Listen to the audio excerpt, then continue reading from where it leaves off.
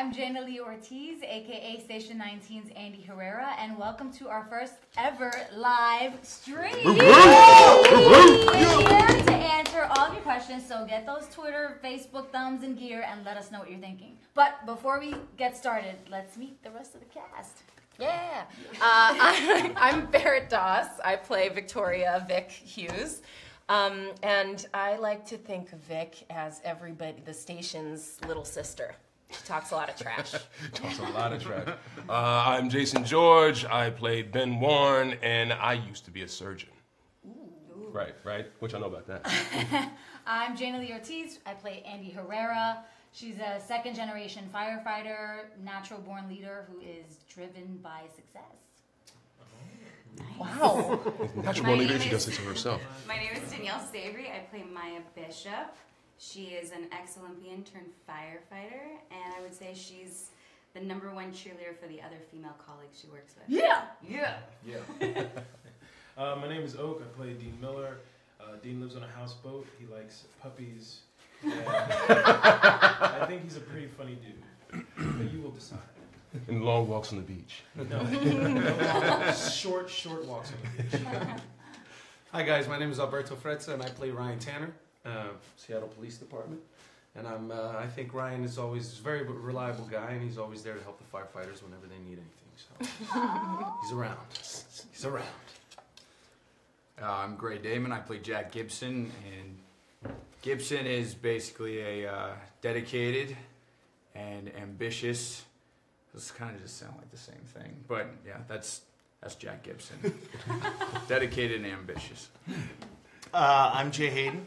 I play Superintendent Chief Battalion President Travis Montgomery. None of that's true. None of that is. I play Travis, who is a character with no faults or weaknesses. So, just being me. Equally not true. Okay. Openly gay, openly awesome. Travis is a little weary of outsiders and loves Vic.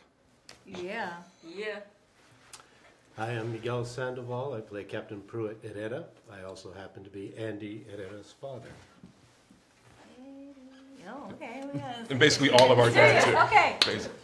Station 19 is the spin-off of ABC's Grey's Anatomy and is the newest addition to TGIT at Shondaland. It's a show about a team of hardworking Seattle firefighters who risk it all to save lives. Our 2-hour series premiere is this Thursday, and we couldn't be more. Are you excited? Very Yeah. All right. So now let's answer some questions.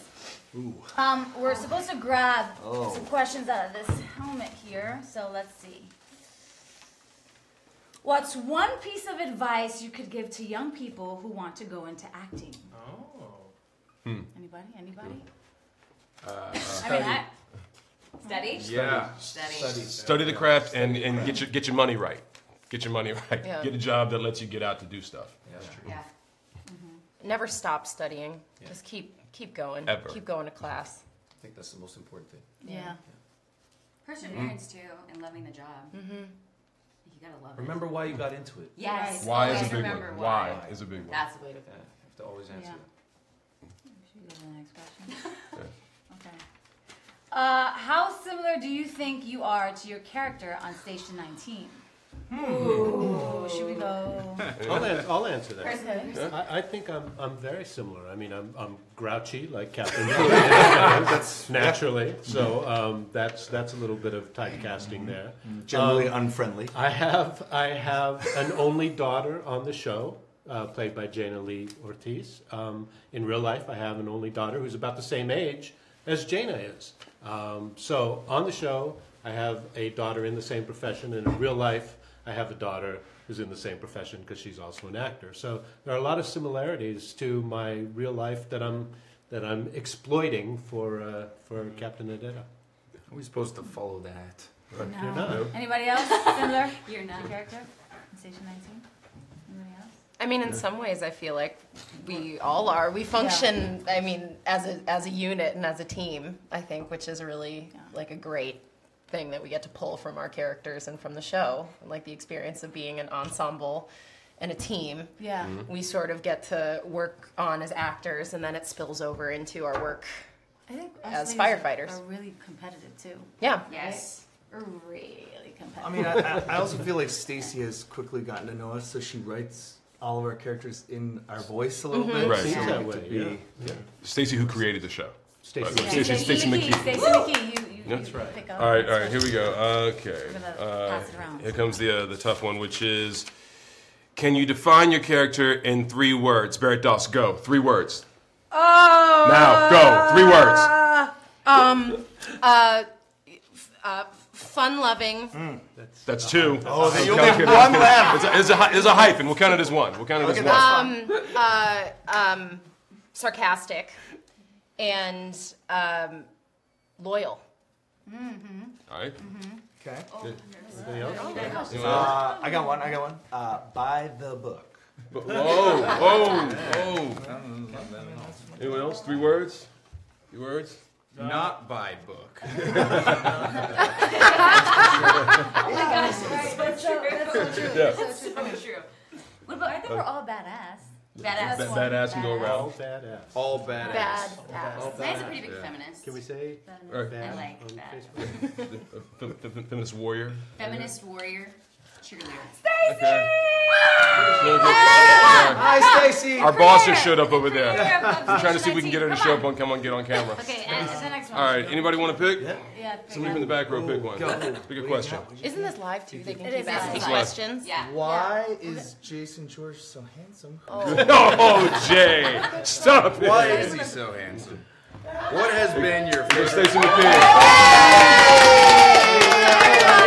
Everyone, Stacy McKee. Stacy, Stacy. say hi to the world. Say hi to the world. Executive producer, creator, showrunner of Station 19. She is the reason why we are here, why we exist, why these characters are so full of vibrancy and life and. And why you're gonna laugh and cry every Thursday Yes, night. exactly. Okay, thank you. What was that question? Do we have a real question? We had a question. Real question. What has been your favorite moment on set so far? Really? Is that the question? Yeah. Celebrating Jay's birthday. That was not my favorite moment. No. Yeah. Because he hated every second of it. I think they put, Maybe what, the- 100 balloons in his trailer? Yes, and we filmed his entire Still in there. Yeah, I spent the whole You day say there. we, like. Right. Like there was a group. Yeah. It was Yeah, you it two. had nothing to do with it, but me and What Jay. else has been our favorite? Yeah, that was It's like don't put me in there. When we have like the Beanery family meals, Yeah. Yeah. those are in a this lot of fun. room at this table eating. This one could be like a whole apple cobbler in one scene. Oh, You know, that when was we're all fantastic here, crunch. when we're Yeah. all here. It feels not unlike this. Yeah. It's- Next one. This table was like the craziest family dinner you ever had. Stacey, do you have a favorite day on set somewhere? Well, my favorite day was probably the first scene we ever shot, just because, how could it not be? But another favorite moment was in the middle of the night, I think probably our last night shooting the pilot, when it was, in the middle of the night, we'd been there forever, everyone was sound asleep and just walking through, and like everyone's sort of in their chairs, hunkered down, half asleep, and be like, all right, time to go. And everybody like, yes, let's go. And it was just amazing watching you guys. You're so just like effervescent and so much energy. It was really inspiring. Danielle in particular. Yeah. Well, That was candy fuel. That's candy fuels, 100%. Yeah. She always has sugar on it. Yeah. I got a question that says, do you remember your audition for Station 19? Oh, yeah. Yes. I do. I remember them all. Alberta, Sure, what do you please. remember? What do I remember? Yeah, what do you remember? I mean, it was a great experience. I felt like I connected with the character ever since I read it for the first time. So it was very nice to go in and, I went in a couple times. So it was nice to go in and do it in front of first the casting director and then Stacy in Paris. And, it was just, I guess it was meant to be. The only guy ever in history who likes auditioning. I never said I liked it. I said it was a good experience because I'm here now. Right, That's what I'm yeah. saying, okay? Here, you get a hat for that. Okay. Or a badge. Oh yeah, badge. Here, badge too. Oh, yeah, that's right. You're gonna be so dressed Wait, hold on. Other experiences auditioning? No. Who else had their audition experience? Tell us yours. That's what they no, wanted I to didn't. hear. Come on. Well, I kind of went in. I had a meeting with Shonda Rhimes and Betsy Beers and Linda Linda Lowy, our casting director, and Linda. I was nervous. I was so nervous. I mean, Shonda's like the most intimidating woman I've ever met. I mean that in a good way. Like it's, and so the meeting went. I thought it went well, even though I was like stuttering every 5 seconds. And so I went in for this one show, and then I came out thinking I was going to get that, and then it happened to be Station 19. I had no idea what the show was called, who my character was. I had nothing. I knew nothing about To be fair, anything. nobody knew what the show Yeah, was. never. So I was just excited to, I have this show, and it's Well, you did an amazing job because I remember it very clearly. I was in my office writing things for the pilot that hadn't even been finished yet, and I get this call from Shonda saying, "Open your email right now. You have to look at this reel. We've met the person. We met her, Andy." And I was like, "What?" And it was this crazy, amazing moment where it was just, meant to be. So it was good. And I had to wait 3 months to find out everything. So for 3 months, I was just hoping, wishing, imagining what this could be like. And You were so amazing though. When every single person got cast, you were like Oh, yeah. immediately Oh, reaching yeah. out to everybody, Yeah. like on Instagram, hunting us Yeah. down, being like, Mhm. "Congratulations, Yeah, I'm Jaina. I'm so Nice to excited. meet I you." know, I know. Like that was so amazing. I loved that. Okay, that's it. Okay. Next. All right. Ooh, what inspired you to become an actor?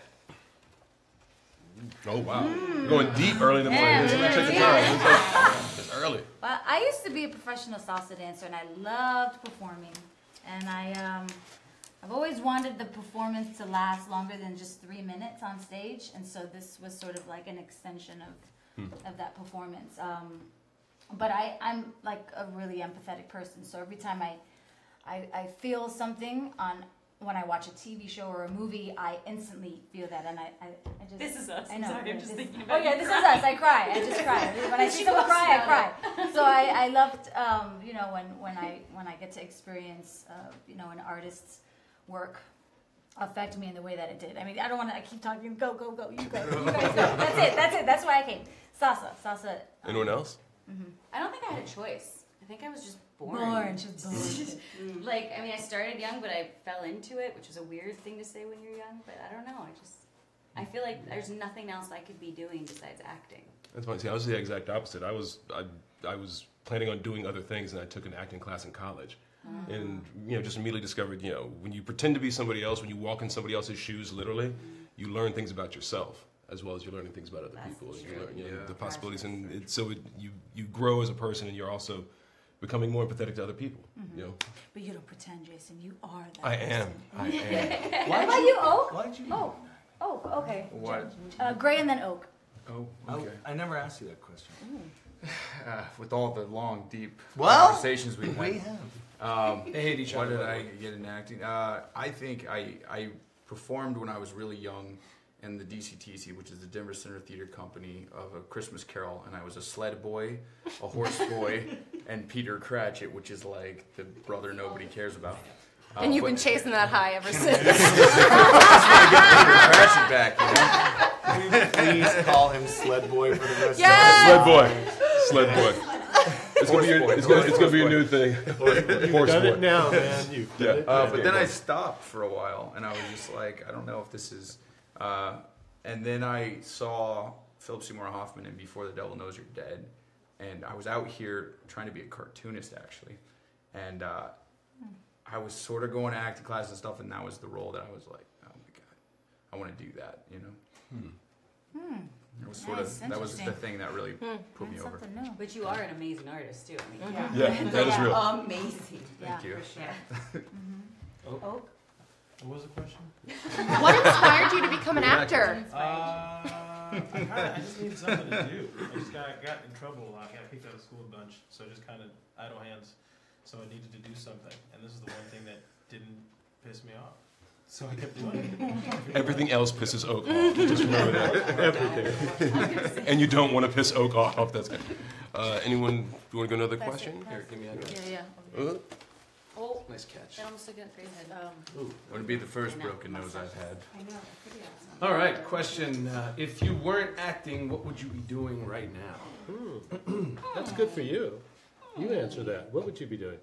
I have no idea. You'd be a professional soccer player. I don't know. Oh. I wanted to be a soccer player when I was a kid, and then once I graduated from high school, I decided to stop and venture into the acting. So, I don't.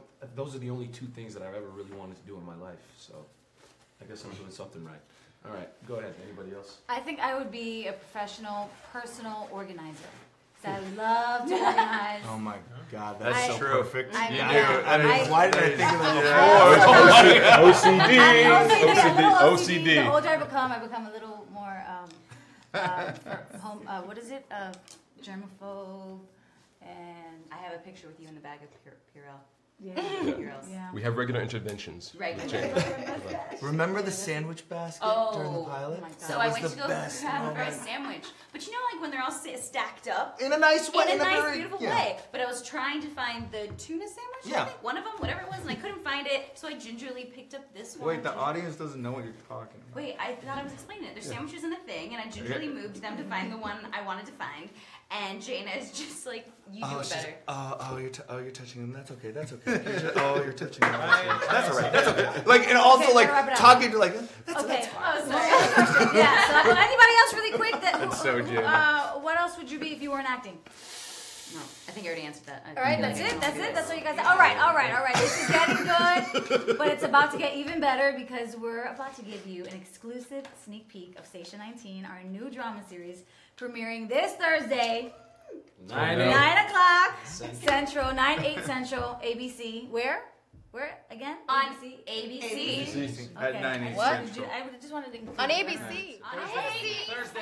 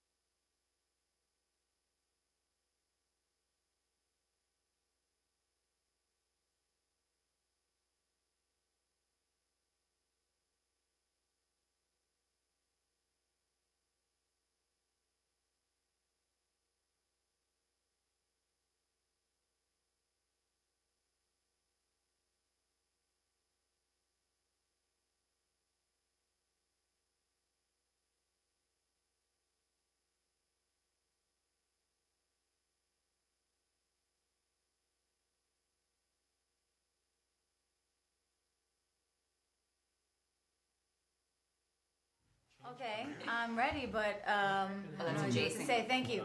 Okay, we're back. We are back live. Jason George here. Now that everyone's all warmed up, we want to hear from you. I love it. Was that who you supposed to say? It's the Jaina Wait, Lee no, that was you. Ortiz. I said your name. Okay, guys, we need your attention. I'm gonna give it to Jason. He's gonna take over. Look, we're gonna take on some of your live questions right now. Yep. So let's see. Okay, so we got a question from Kaylin. I'm guessing this is for me because what made Ben change careers? Ben changed careers because Stacey can actually jump in on this one as well. Basically, Ben is always looking for challenges. Ben has this adrenaline. He gets really he's going to do whatever it takes in the situation to save the life, and that's gotten him in a lot of trouble in the past. And so now he's finally in a place where that adrenaline is actually one of the tools you need in order to get through the day and actually to save the lives. So it gets him a little bit closer to the action, better chance to save people's lives, because the difference you make here makes a big difference by the time you get into the hospital. Yep, he's seen it firsthand. Well said. So many questions are coming in. Are any of you real firefighters? Oh, Danielle's sister. Well, Danielle's Danielle's sister. Yeah. Danielle's sister is a real firefighter. Yeah, my older sister is an actual real LAFD firefighter, and I'm so proud of her, and I look up to her so much. And her name is? Stephanie Savory. There you go. Yep. Shout out. All right. Go ahead. How similar is Station 19 to Grey's Anatomy? Anybody? Stacey. Stacey. They are both different and the same. It's very similar in tone and in energy, but it's also super different because at Grey's, you know, you don't get to go out to the locations. Everything's contained in the hospital. Here, we're going out. We're on location. We got stunts. We've got, you know, fires. We got night shoots. We got night shoots. We got car crashes. For Stacy from Jessica. What made you create Station 19? That's a good question. Oh, that's an excellent question. Many things. There was always going to be the idea of a Grey's Anatomy spinoff, and I don't think, you know, we'd settled on what the right concept would be. And, you know, I don't know, I've always kind of wanted to hitch a ride in a fire truck, so maybe it was a little bit self-serving to walk into Shonda's office and say, what if we did firefighters? Wouldn't that be fun? Also, you look at the world of Grey's Anatomy, and, you know, we are there in the breezeway, you drop off a patient, you drive off, and yet I wanted to kind of drive off with those characters in the ambulance and go see what they do all day. It's just shining a light on a different part of the universe, so it just seemed like a perfect thing. Okay. What's been the craziest thing about being inducted into the TGIT universe? I've been in TGIT, so The fans. The fans? I mean, well, because we live tweeted during the embedded episode, and it was so great to interact with the fans. I mean, I wasn't even in the episode, and I was just like, "Isn't she amazing?" Like talking about Jada, like it was so much fun to do. They're so great, like with interacting. And You guys are great. Basically. You guys are amazing. The most phenomenal fans of the universe. Yes, no question. This is a question from Rachel. What is your favorite part of learning how to act as a firefighter? Barrett. I really do. I think something kind of fun about this cast is we have a lot of former athletes, I think, in this group. And I think we all enjoy... Raise your hand if you're a former athlete. Sorta. All of us. I mean, everyone has... A lot of people have a background in sports, and I think that sense of competition and that physicality that we get to use in this job is uniquely suited to people who played sports. So for me, at least, that's a huge part of it. I really enjoy...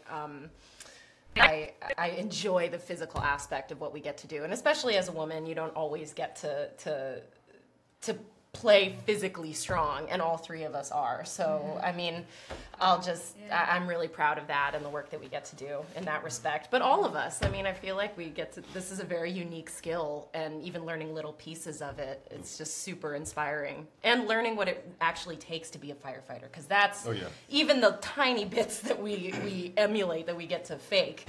It's unbelievable that there are real people who do this every day, and it's super inspiring. Needless to say, it gives you even more respect for the work that they do. Yeah.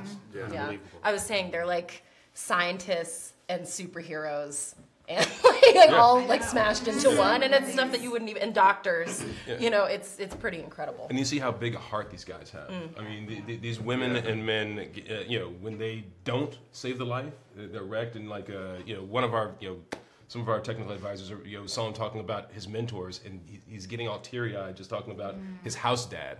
You know, the guy who taught him how to be a firefighter, but he was like, he taught me how to be a person, how to be a man, and that was really cool to see. Really selfless job. Very. From Amy, what are the similarities between Andy and Meredith?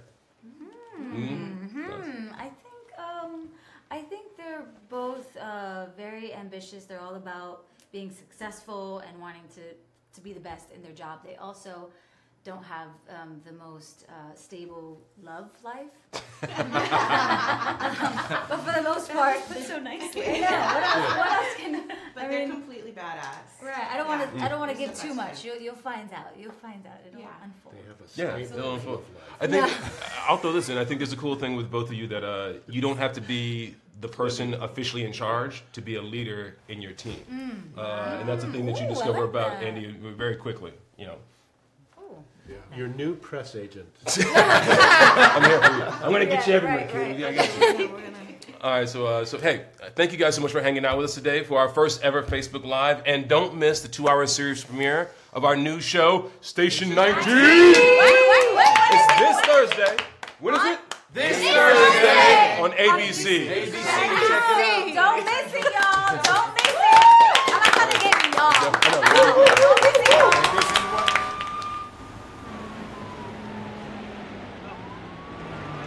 We got a problem? Blocked hydrant? Oh, hell no. Everything is under control. Let's go. Thank you. Tanner speaking. Red zone applies to everyone. Those little old ladies, cops, bomb squad, FBI, CIA, Homeland Security, Fire Department, anyone escaping the apocalypse, and then God. Are you God? Because if not...